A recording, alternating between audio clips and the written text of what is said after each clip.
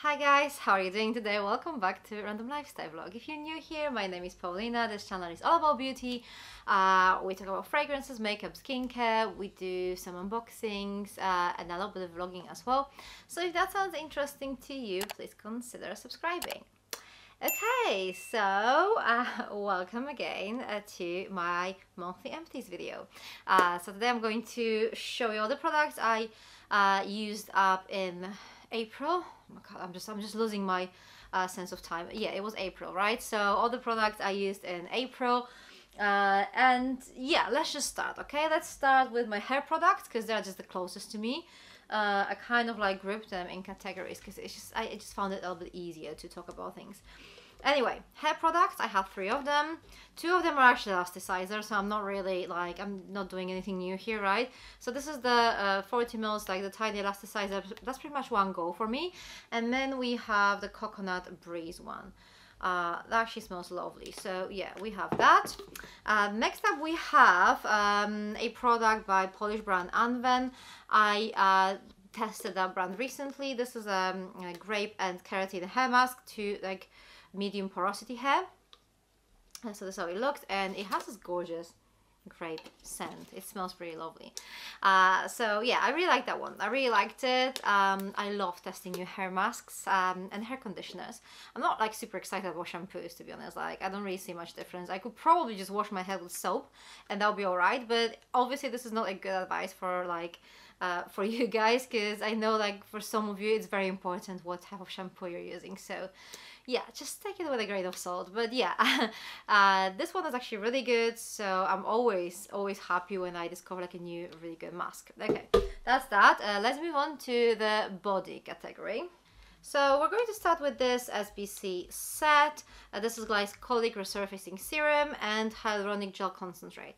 The serum is for your body. The hyaluronic gel concentrate can be used on your face and body. Apparently I did use it on my body. Like, whenever something is for your face and body, I use it on my body. That's my general rule. So I bought this as a kind of like a set. I think there was also like salicylic acid wash, which is perfect if you like have some like acne problems on your like maybe back or décolletage. I don't really have those problems, or at least I don't have them anymore. Maybe when I was like a teenager, but at this point obviously it wasn't really something I needed, so I just gave it like the shower gel. I think Robert used it up. And these were in my collection for a bit, and then I just rediscovered them this spring. I felt like my skin was a little bit like rough after winter, and I do exfoliate on a regular basis. I moisturize my skin, but it still kind of like needed a little bit more like that of those TLC, so this actually did the job. The glycolic acid serum was slightly kind of exfoliating. You just use that one first, and then you use hyaluronic acid on top of that. Usually you use hyaluronic acid and then like a serum, and then put something on top of that, but this is not a serum, this is like a gel concentrate, so I think that's the reason. So yeah, this one I could definitely recommend, and if you are struggling with acne on your body, I think with the salicylic acid wash this could actually work perfectly. Okay, moving on, we have a little bit of rituals. This is Ritual of Jing calming foaming shower gel. I love these like shower foams. They're just so gorgeous, and I think there's something very satisfying with this kind of like little ball of foam that kind of grows when you just spray it on your hand. And I don't know, I just love these. And I think Rituals products, they just smell amazing. I don't think there's anything I don't like. No, I think there's one thing I don't like, but I don't remember what the name of that was. Yeah, there's something I don't like. One of them. Anyway, never mind. This one actually was very lovely. What else do we have?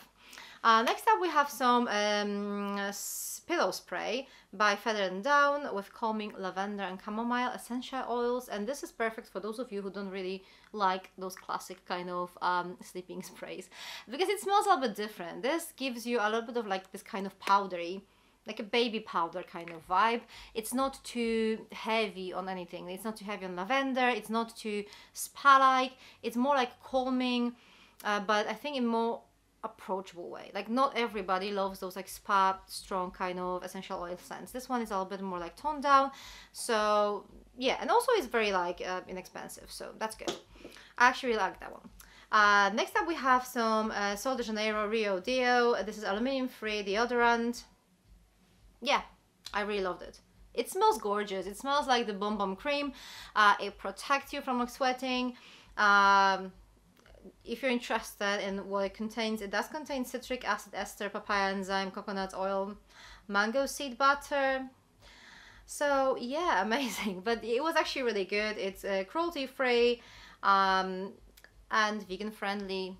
So, you know, and it just smells so beautiful. It's like, it's literally like empty, like, yeah, but I loved it, and I already repurchased it. So if you're wondering whether I'm repurchasing something or not, this is already repurchased in my collection. And the last product in my collection, I'm just holding it like that because it's like all dirty, because it's like a coffee scrub. So this is Upcircle Face Scrub, and it's in my body category because honestly I can't really imagine how anybody could use this on their face. This is like a proper coffee scrub, but in a kind of creamy formula. So I kind of appreciate the fact that it's not just coffee, because the coffee scrubs are super messy. So this one, the fact that this is in like a creamy formula, it kind of keeps it more contained, right? But at the same time, it's definitely too strong for your face, or for my face at least. I wouldn't use it on my face. So this one is with herbal oils. There is one that's floral, there is one that's citrusy. The citrusy is my favorite one because it smells a little bit like Turkish chocolate. This one probably my least favorite one. It has like this kind of like strong herbal scent, not too amazing, but at the same time it does the job. So yeah, I like it, but I wouldn't use it on my face for sure. Okay, so now time for skincare. So I'm going to start with this one. This is Plein Air Skin Frosting Deeply Hydrating Mask. This is how it looks. And to be honest, I'm not a fan. Probably because this is literally like a frosting to just apply on your face, and it's just heavy and really difficult to like wash off. It's like proper frosting, right?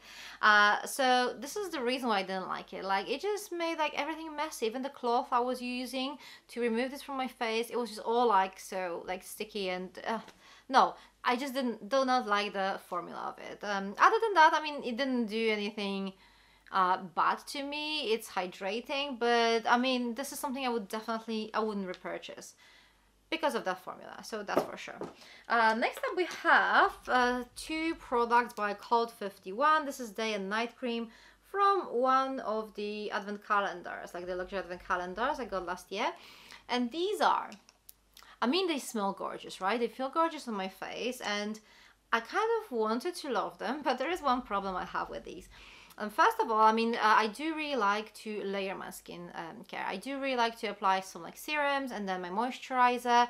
With these, they only work if I apply them on my on a clean skin. Like, there's nothing that could be like under it, because if I just apply even like the lightest serum under it, it will just kind of roll on my skin, like roll up on my skin, which that's not really a nice feeling, you know. That's not how I want to experience my products, and that was a little bit annoying, to be honest. Forget about like wearing makeup on top of that. It didn't really work for me. So yeah, as much as I really enjoyed the scent, I really like the formula on my face, it kind of annoyed me on so many like days. I really had to remember to apply this on a cleansed skin, nothing underneath it. Then it was actually alright, but like anything else under it, and it was just super annoying. Like, you could just literally see it like rolling on my skin. Such a weird thing. I don't know why. This is the first time something like that ever happened to me, but it is what it is. That actually makes me happy, because I don't really have to even think of repurchasing it, because obviously these are not cheap, right? Okay, next up we have something that looks like a perfume bottle, but this is a toner.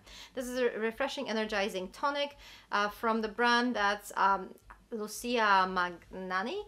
I'm not really sure. I just tried to Google it, and it seems to be an American brand, so that doesn't really solve anything for me. Yeah, it looks like a perfume bottle. It was like a very pleasant kind of toner. It has this very gentle kind of natural scent to it, so I really enjoy this one. Okay, next up we have something by Medicaid. This is Hydrate B5 Liquid Rehydration Serum.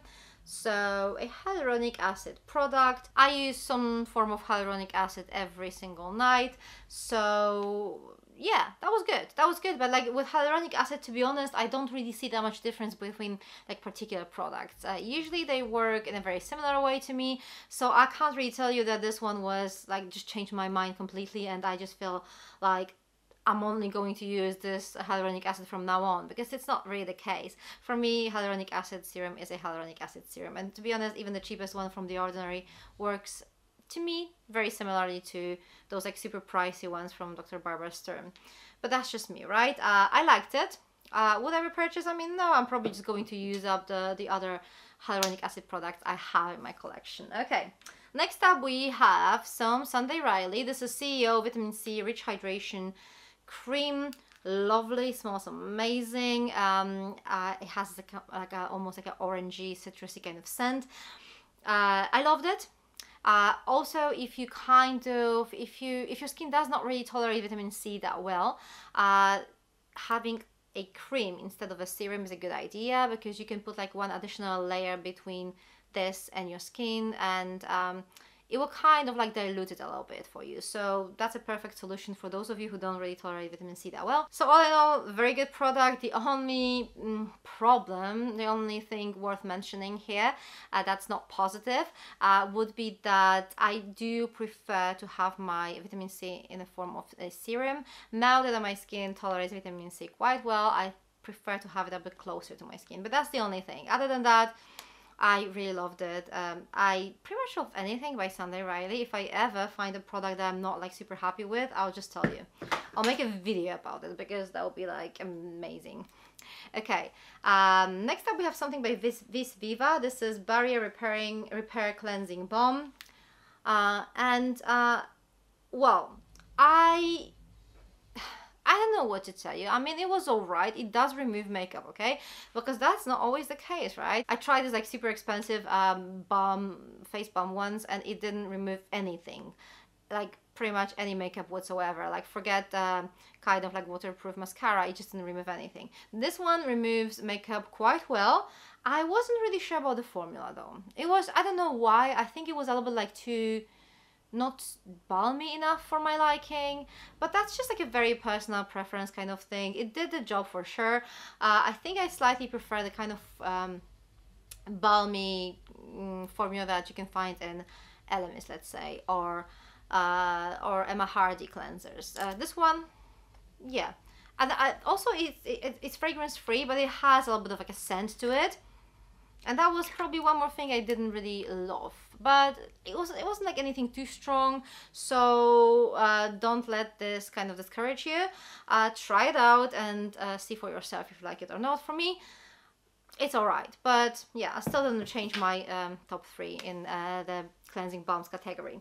Okay, what else do we have? Okay, we have some retinol. So this is Jordan Samuel Skin Retinol Treatment Oil. So that one was quite interesting, because this is something that you apply as your last step in your skincare routine. So you apply this on top of your moisturizer.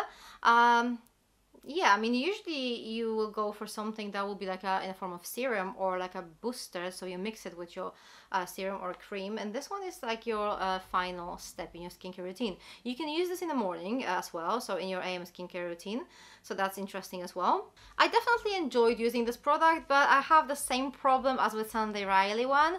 I kind of prefer to have my retinol a little bit closer to my skin, or like much closer.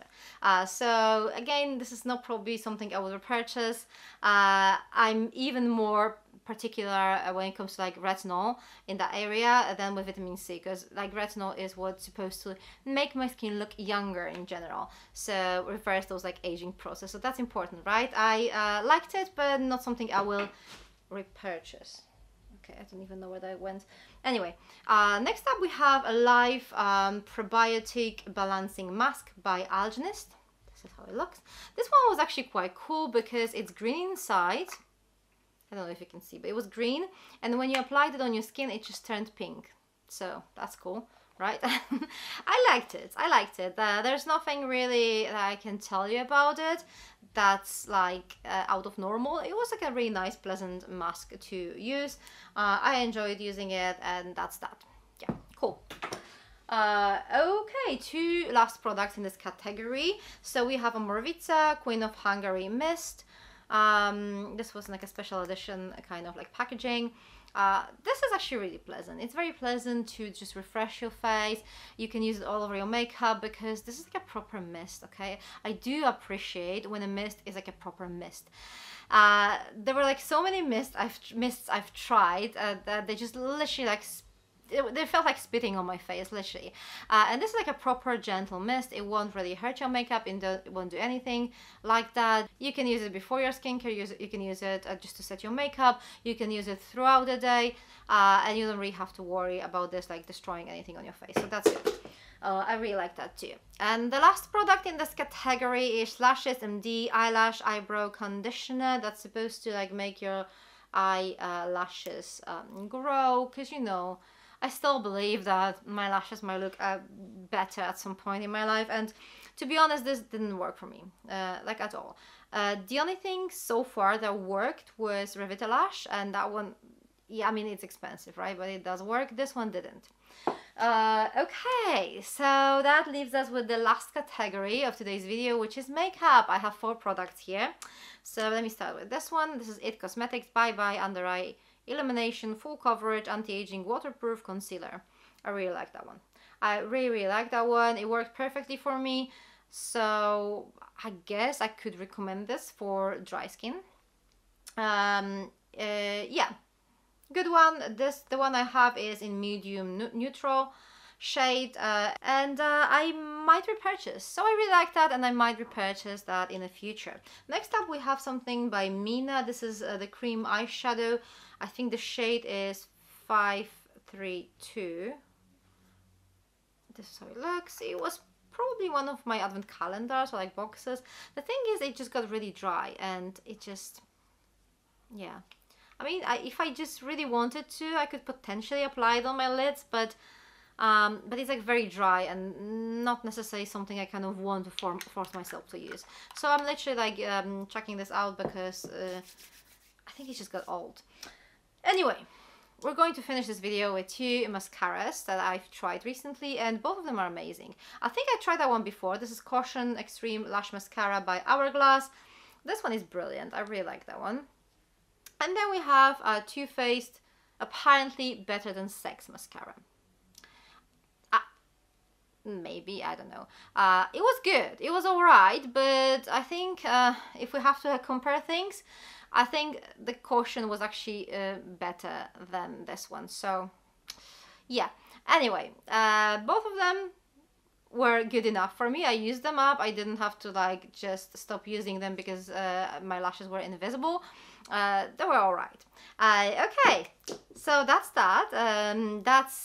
These are all the products I used up in the month of April. What do you guys think? Please let me know what you think down in the comment section down below. I would love to hear your thoughts. Thank you very much for watching. For more beauty related content, check those videos here. I'm going to see you very soon in my next video. Take care, bye!